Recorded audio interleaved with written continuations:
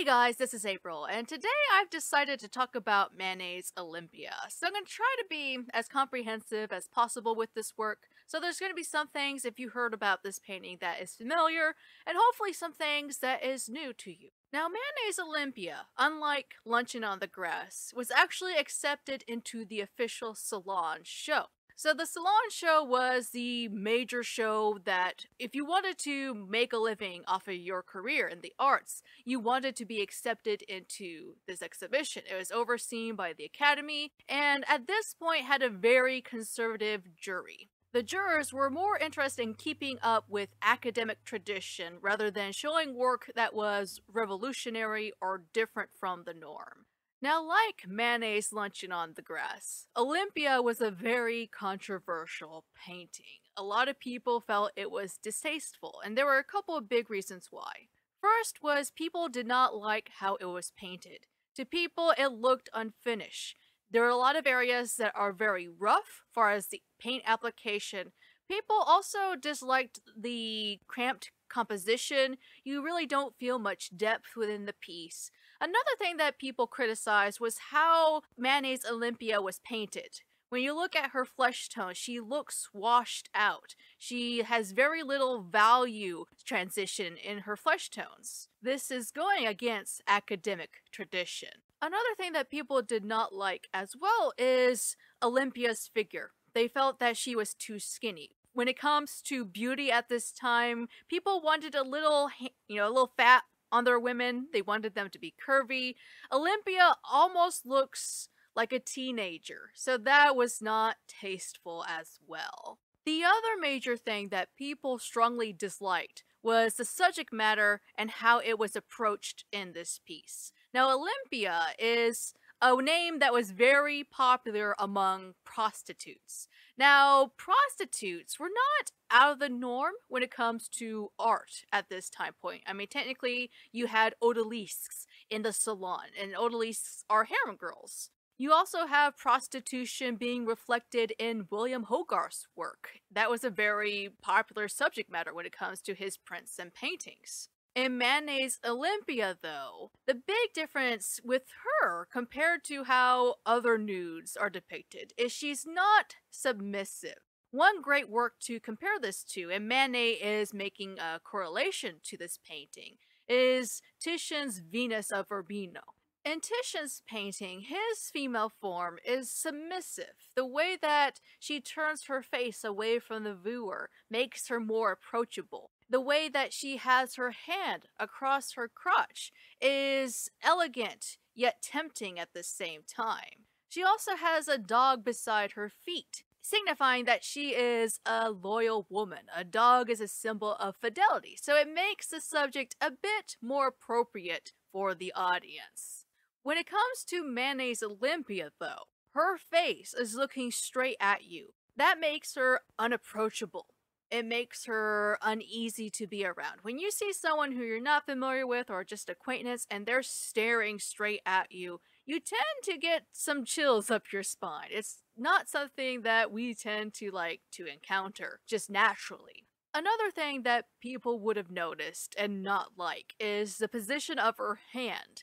She has a firm grasp over her crotch. It conveys that she has control over her body. She dictates who has the power in this sexual relationship. She's not submissive. The last thing that is significantly different between Manet's figure and Titian's figure is Manet's figure has clothes on her. So that accentuates the idea that this is not a beautiful nude, this is not a goddess, this is not a muse, this is a real woman, this is a prostitute. So it exaggerates the fact because she actually has clothes on. Very nice ones, to say the least, as well. So she is not just a prostitute, but she makes some good money off of it. One other thing that Manet has done is gone way out of his way to make sure that the viewers knew that this was a prostitute. The symbolism is absolutely blatant.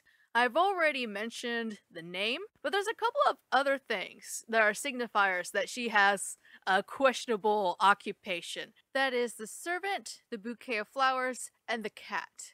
When it comes to cats, they have symbolized lust ever since ancient Roman times. Also, when it comes to the flowers, flowers ever since the Renaissance, and probably even before then, were symbolic of sex, since, well, a flower is essentially the reproductive organs of the plant. One of the interesting things about this scene is Olympia is essentially snubbing the bouquet, which is probably a gift from one of her clients. Some people have interpreted that you, the viewer, are like a guest that has barged into the scene. Now, we aren't sure for that, that's one interpretation, but she seems a little dissettled or bitter about something. One last thing I want to cover about this painting are the models. The models are familiar to us. When it comes to the white woman, she was used previously in Manet's Luncheon on the Grass. This is Victorine. She was used by multiple artists as a model for their work, and she was an artist herself. She did paintings, and even she got into the salon at times when Manet didn't. So she was a very talented artist. When it comes to the other woman, the black woman, she was also a model as well. Her name was Laura. Unfortunately, we don't have her last name. Now, when it comes to depicting her in this piece, it's not a positive image. The reason that she's in this piece is she's a symbol. She is symbolic of her being a prostitute. When it comes to Western depictions of prostitutes, the reason you see a lot of black servants is black people were viewed as being hypersexual in the past. This was not a controversial idea whatsoever, and this was not something that people complained about. One sign that the artist, Manet, viewed this black woman questionably, even though it's hard to see these days, is the clothing. Manet has put this black woman, Laura, in an outdated dress. Ever since the Renaissance, if you wanted to know if someone was naughty or an evil person or had some problem with their lifestyle, you'd look at the clothes. If their clothing is out of date, if it's like 100 years old, out of fashion, that was a negative symbol towards that individual. I find it interesting that I had to go way out of my way to find this information out, to find out the racism within this piece. If you go to most lectures or look at most art history textbooks, you're lucky if she's even mentioned, which is pretty sad. For example, I have this textbook, this art history survey textbook that's over 1,000 pages long, and doesn't even mention or acknowledge her presence. This same textbook also only dedicates less than one page to the Harlem Renaissance as well.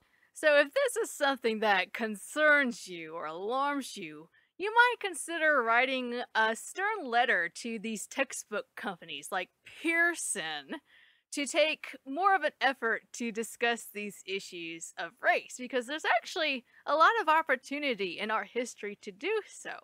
Well, I'm going to stop ranting now. If you guys have any questions or comments, leave them down below.